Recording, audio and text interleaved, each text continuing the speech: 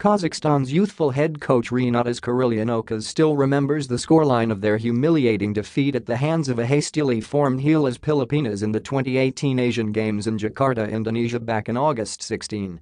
37.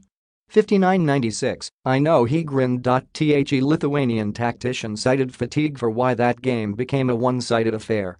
Kurilionokas revealed that he and his wards didn't have enough time to adjust to Jakarta, as they had only arrived the night prior to that match. "We had problems with flight," he said. In the Asian Games, we came just 8 o'clock in the evening and we played like 10 o'clock in the morning.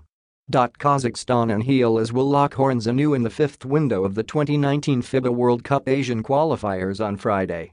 And Kurilionokas assured that there will be no repeat of what happened in the ASEAN. "I'm sure that it will be different game," the 28-year-old vowed. Kurilionokas, who is also an assistant coach with Lithuanian club BC Astana, has made few changes to the lineup he used in the quadrennial meet, saying that he will only have 2 new players in Friday's game. The Kazakhs are pressed to come out of the Mall of Asia arena with the W, as they're currently at 3-5. But it's easier said than done, as a hostile Filipino crowd will surely come out and distract them as much as possible.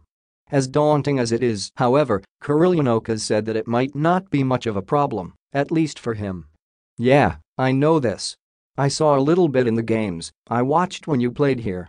I told the players that it will be very crowded. We should be, first of all, ready mentally. For me it's not new, because I'm from Lithuania, I know that," he said. "I mean in Con as in Euroleague, 15,000, crowded every time. Every game, every time, tickets sold out.